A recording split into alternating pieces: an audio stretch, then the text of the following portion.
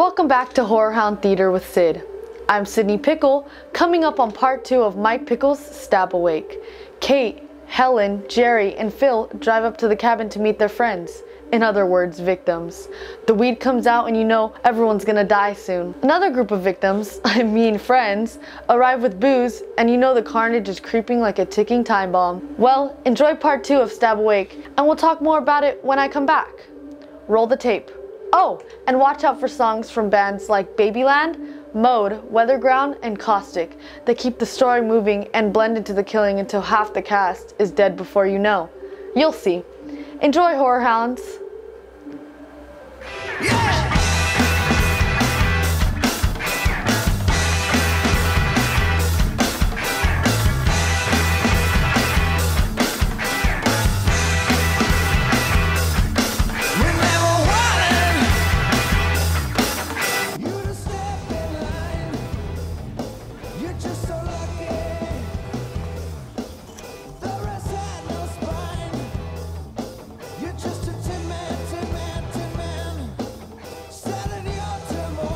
Ew, you fucking perv! You pull some shit like that again or anytime on this trip, and I'll cut your balls off. Ooh. Oh, come on, I was just teasing. You know, with your panties in a bunch. I don't talk about my panties either. Oh, that was so hot. Can you say my panties again, please?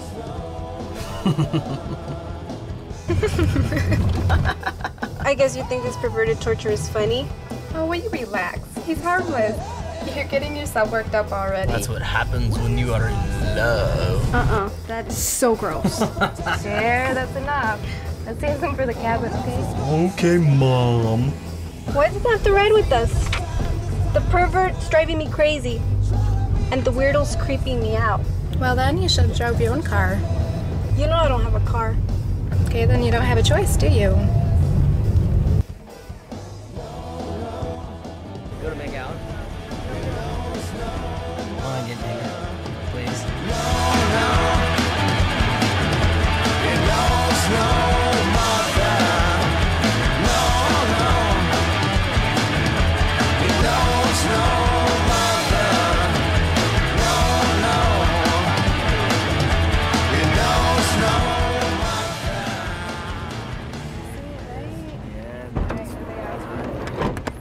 Awesome. You'll be happy, dude. I'll stretch my legs. Just hit him. Who cares, man? Here. Dang. Oh my god, this place is so awesome. I love it. What's up? Hey, how's it going? What's up, man? Good on, man? What's going on, Jerry? It's fucking been too long, man. Oh, you're too busy being a little band bitch. Oh, band bitch, fuck you, man. Shit, band bitch get all the band bitches, though. right, man. What's up with this fucker? Nah, man, he crossed the plane yesterday. Hadn't said much since then. What? Shit, what the fuck? Let's take him inside and see if we can't cure him with that. Oh, no. Fucking bombest pussy plug cron you ever had, dude.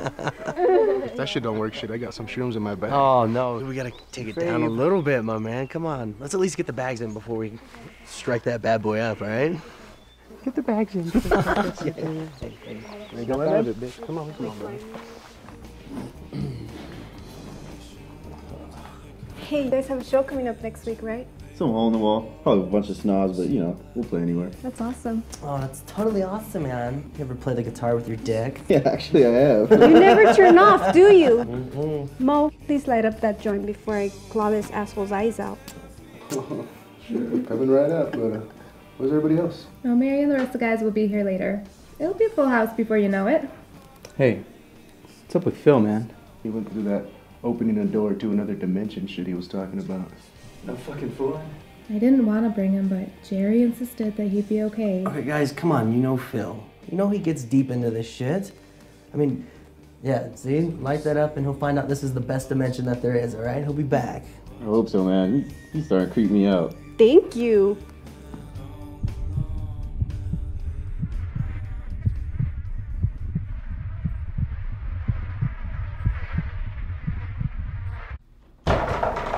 Holy shit, Mary, you scared me. I'm sorry. It's what I do, bitches.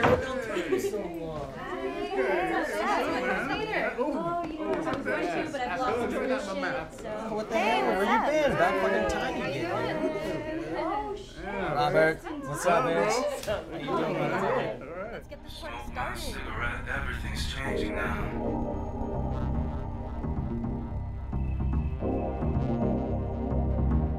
Everything.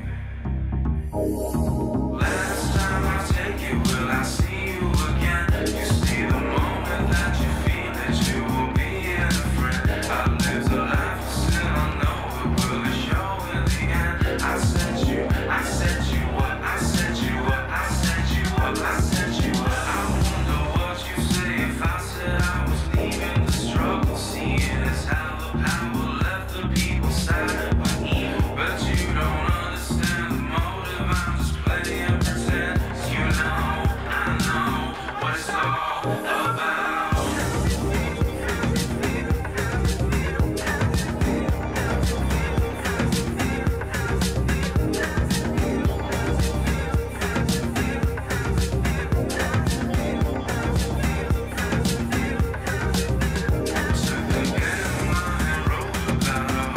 Come on, Phil, let's drink.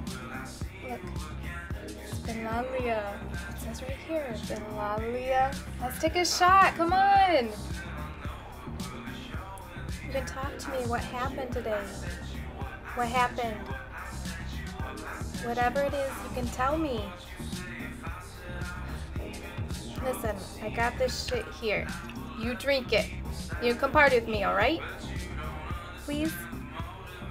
I care about you, you know? I don't know. I don't know what to do.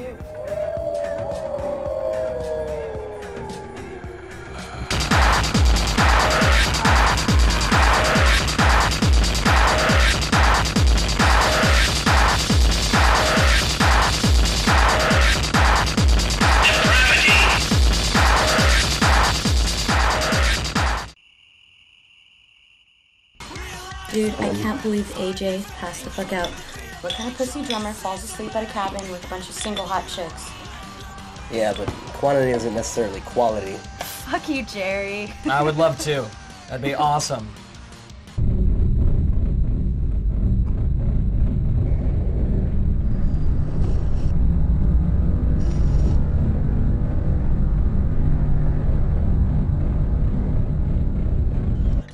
Anyway, they're just taking advantage of the surplus.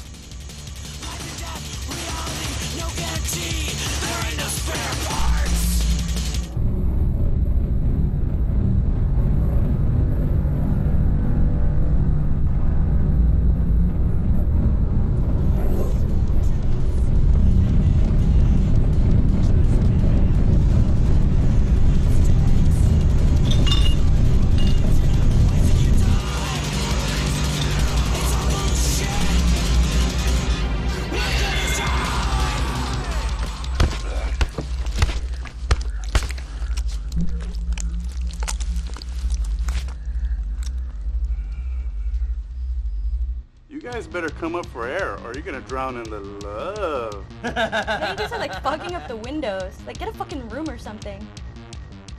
Sounds like a good idea. You want to? That sounds like a good idea to me. Let's go. He's gonna put his little peenie in her... In her vagini? Put your peenie in her vagini.